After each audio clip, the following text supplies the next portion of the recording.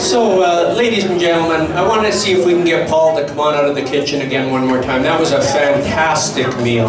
Paul, can you come on out here, please? Bring your staff with you too, please, Paul. Bring all your staff with you too. Thank you so much. Great stuff.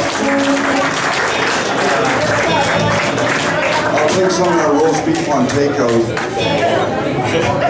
The beautiful lady that I believe she's the president that did the speech a little bit earlier, she said to us, I hope you enjoyed that. That was a traditional Czech meal and that. And I said, if I'd have known 25 years ago, I wouldn't have married an Icelandic. I'd have married a Czech because that was delicious. So she said I look like I've done all right. So, that's okay. Yeah. I know where you live.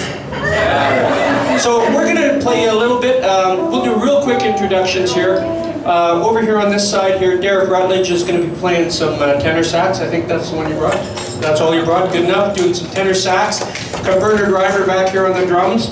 Over on the far side there, my brother, you guys, a lot of you'll know him as Buckshot, but Buckshot Barge. He's brought his accordion, so we'll do some polkas. We'll do a little bit of everything for you tonight.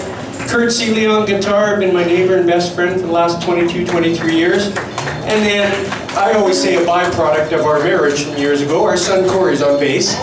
My wife Jody and I'm Gord. We're the Backyardjammers, so we'll get playing lots of music for you here tonight and have some fun. So, I'm going to start you off with an old Perkins tune.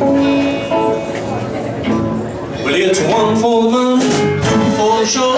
Peter head